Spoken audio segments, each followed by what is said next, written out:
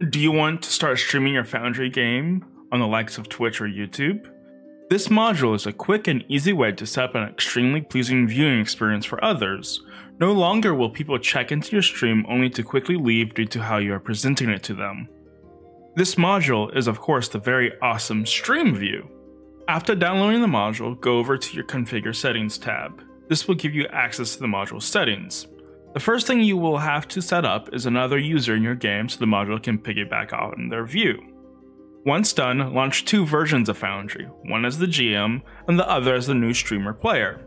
You'll want to point how you are capturing your screen to this view. Do note that depending on the user permissions, you can set it so the audience can see what a player can see, or you can set it up so they can see everything the GM can see. The main setting here is the camera setting, switching between automatic and directed. The automatic setting is great for in-character chat roleplay and also awesome for combat. This mode automatically zooms in and tracks the person talking as well as the person whose turn it is. No longer does your viewer have to squint at the screen to see whose turn it is.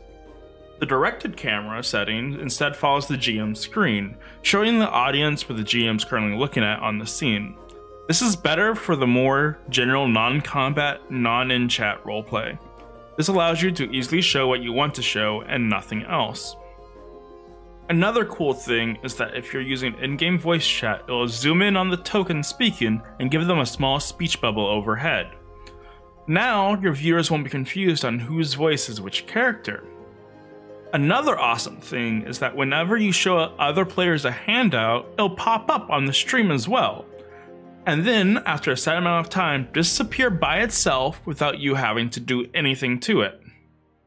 The module streamlines the things your viewers need to see baseline, only showing them the chat box and a pop-out turn order whenever you get into combat. But the module itself is super customizable to your liking and the liking of your viewers. So pop it in and play with it until you figure out what you like. If you like this type of content, make sure to comment down below. And if you want to see one of the best modules for immersion, click here.